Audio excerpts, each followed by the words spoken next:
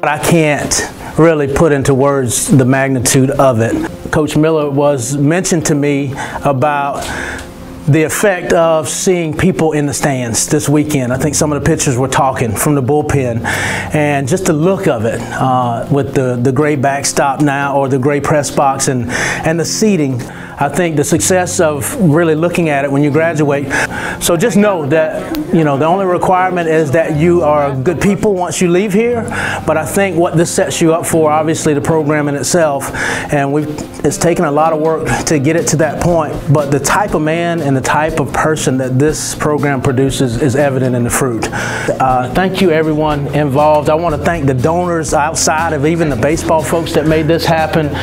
It's been awesome to see the smiles on your faces and everything else. It puts everything in perspective that when you work hard, you keep your head down, good things will happen. I was promised this facility probably when I was being recruited.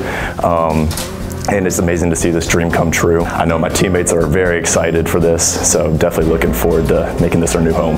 I mean, it's very exciting. I mean, we're extremely grateful for all the people that have contributed to this and everyone that's been a part of the program. And I think just walking in, everyone's really excited to be in here in this new facility. 1, 2, 3, 1, 2, 3, go! Ooh, that sounds good.